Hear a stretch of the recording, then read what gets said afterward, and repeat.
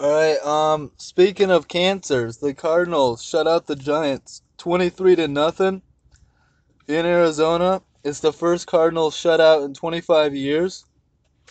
Cardinals quarterback Drew Stanton gets the start, throws for 209 yards and two touchdowns. Giants quarterback Eli Manning throws for 263 and three turnovers. And Larry Fitzgerald keeps it going, catches 9 for 119 yards and a touchdown. Cardinals safety Antoine Bethea had two interceptions from Eli.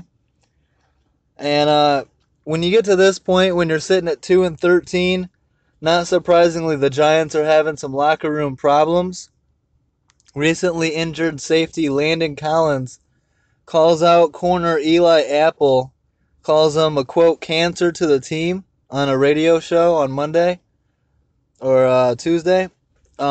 The Giants then on Wednesday suspend Eli Apple for Week 17 for quote conduct detrimental to the team. Eli Apple was a first round pick and has 3 years left on his deal. What do you think of the Giants locker room situation, Stoyo? It is a dumpster fire. That is not how you want a locker room to behave, and yeah, that's not good, Eli Apple. I understand if your first round rookie is or second year is missing games because of injuries. That's fine. It's still unfortunate, but when he's missing games because of um, just issues detrimental to the teams, that is not what you want out of your first round pick. I don't know what's going to happen to him. He could potentially get cut. I don't know who else would pick him up. I don't think he's that good to have that kind of attitude either.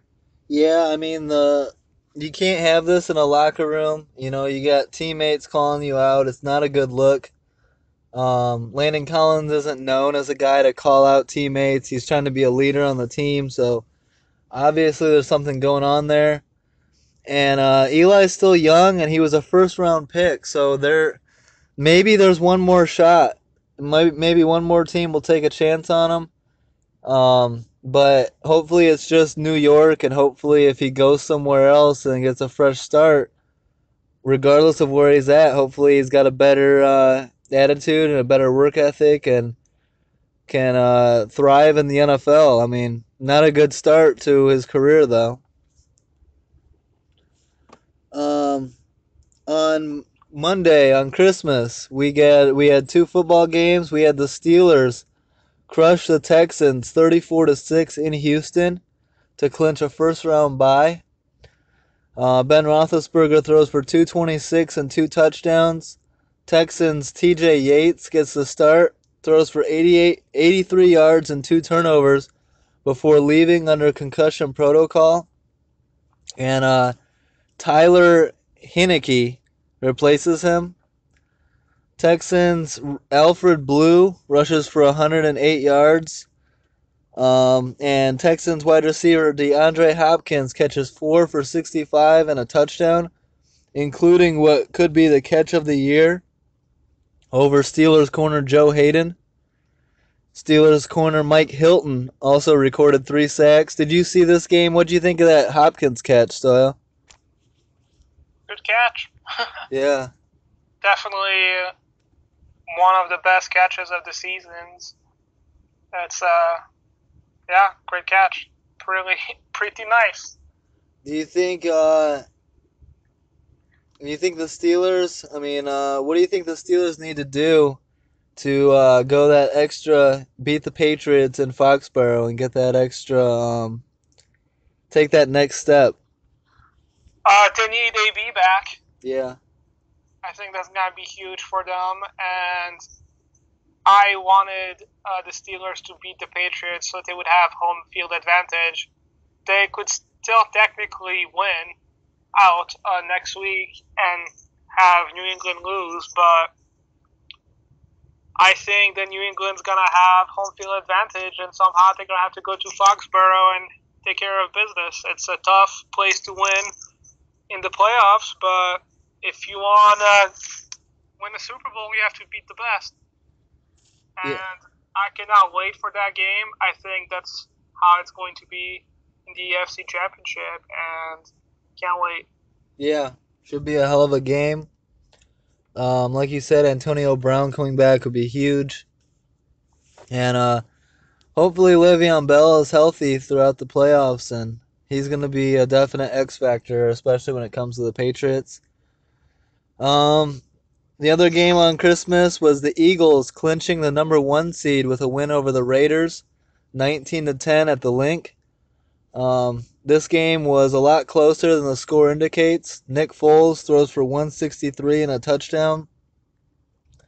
Raiders quarterback Derek Carr struggles once again, throws for 140 yards and two interceptions. Amari Cooper had a nice 63-yard touchdown, but not enough for the win.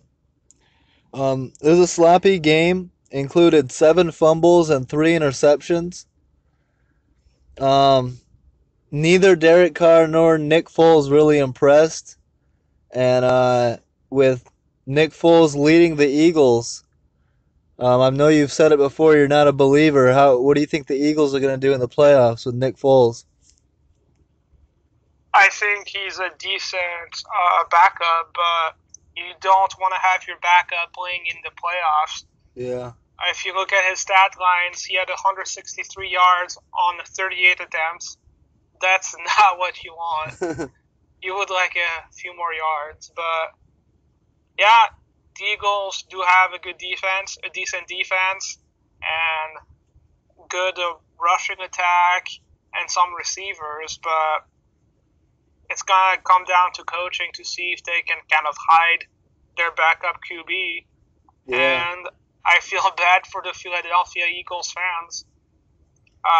They have not won the big dance yet, and it all looked great till Carson got hurt. Yeah, it's weird with the Eagles. It seems like something always happens to keep them away from it. You look back at the last time they were in the Super Bowl, and Terrell Owens gets hurt in the playoffs and has to play in the Super Bowl through an injury. Yeah, and that came down to a field goal as well, so it was the closest they've ever been to winning a Super Bowl. Yeah. Yeah, But well, that's sports. You have to figure out a way to win. Injuries happen, and that's why we watch the game. You don't know what happens on any given Sunday. yeah. A season can change in over one play. And we saw that with the Lions, a perfect example where it looked like the seas had been parted and they had a nice clean look going into the playoffs, and comes down to a Bengals team that they weren't quite ready for, and the Bengals shock them, and just like that, your season's over. Yeah, and that was. They should have won that game easily. We trashed Cincy, Yeah. but I don't know. It's just coaching. Any given Sunday, really, Yep. anything can happen. This is why football is the most interesting sports in the world to me. Yeah, exactly. You can play football on paper all you want, but once you get between those lines, once the football is kicked off, you never know what can happen. Um, so let's get into week 17. We got some predictions here. Um, on Sunday we'll have the 11-4 Panthers at the 9-6 Falcons. Falcons need this win desperately. Where do you see this game going? I'm gonna say the Panthers are gonna win this one. Yeah. I think that Cam Newton would like to finish the season on a high note, and it would be always good to knock out your division opponent. Yeah. Big game. Atlanta needs it. Their backs are against the wall. I tend to agree with you that I think Carolina is the better team and will go farther in the playoffs. Um, I'm actually going to pick the Falcons in this one. Um, by like 3 points. I think it'll be a solid game, and it's gonna take a big performance from Matt Ryan, and the defense is gonna have to slow down Cam in some sort of fashion. Um, The Jags at 10-5 at the Titans, who are 8-7. It's a must-win for the Titans to try to get into the playoffs. Any chance the Titans win this? They are at home. I don't see it. Yeah. I think Mariota has struggled this year. I don't think their coach is doing a good job there. They lost some games where they should have not lost this year. Just a few weeks ago, they were almost a lock to make the playoffs, and now they might miss it. Yeah. So I don't see it. I think that Jacksonville is just going to be too much for that Tennessee offensive line, and Mariota has kind of taken a step back this year. Yeah. I expected more out of him. He has 3 more picks that he has touchdowns. Wow. A QB rating of 78.6. It's almost a 20-point drop since last season. So, Yeah.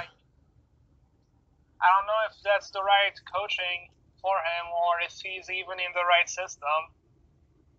Yeah, I never have been a big Mike Mularkey fan. I do think, however, that the Titans find a way to win this. The NFL is strange sometimes. The Titans beat the Jags earlier this year. Maybe they have their number. We'll see. It's a big division game, season on the line. And the way Jacksonville confused me a little bit against San Francisco. I don't know if that's Jimmy Jesus or what, but Garoppolo torched that defense, and I'm gonna say that maybe Jacksonville is taking a step back. Maybe they hit a cold streak here. So I'm gonna take the Titans in an upset here. The Jags were also arguing on the sideline their defense in the first half, and that's not what you want to see deep into December. Yeah. You don't want to see that. And Bortles just started turning the ball over last game. So it could be a bad sign for the Jaguars. We'll see. I'll take the Titans by 4. Bears 5-10 at the Vikings 12-3. Do you think that we finish the year out on a win? No, not at all. I give us maybe a 5% chance of beating the Vikings unless the Vikings just bench everyone. Yeah. Which is a possibility. It is. Depending on what Philly does. Yeah. I think I'm not sure if they're still fighting or not, but even if the Vikings, they're 1 game behind the Eagles. The Eagles have 2 losses. The Vikings have 3. Yeah, so that might put them. Either way, the Vikings are trying to get a first round bye, and that's most important. And if they can get home field advantage, even better. So I think that they will be ready to play, and I don't see the Bears getting the win. Not a great year, once again, for the Bears. The Vikings are looking good going into the playoffs. And what was supposed to be a great game to determine one team going to the playoffs, the 7-8 Packers at the 8-7 Lions. Both teams have been eliminated from the playoffs. Who do you see finishing out the year on a better note? I'm actually hoping this is going to be a tie, a 2-2 game. 2-2. I'm not gonna watch it. I hate both of those teams, and this is the one game a year where I don't really have anyone to cheer for, especially since both of them are out of the playoffs, just like us. So it's nice to say. It's nice to see them both miss the playoffs. I mean, if we're gonna lose the playoffs, why not them too?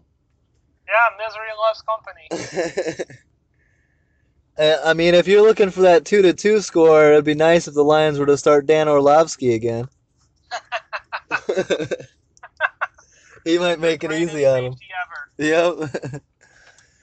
But anyway, it should be a hell of a week. Week 17. Can't wait. Yeah, we'll be back next week with the crew. and we'll be ready to go at it. Thanks for listening. Thanks to the loyal fans. Don't forget to subscribe. Keep looking. We're gonna have some guests coming up here soon, so keep an eye on that. And have a good week. Have a good New Year's. Thanks for listening. Stoyo, we'll see you back on next week. Absolutely. Sounds Get good. ready for John Fox to get fired. Can't wait. Can't wait. All right, have a good one. Thanks for coming on, bro. Absolutely. Peace out.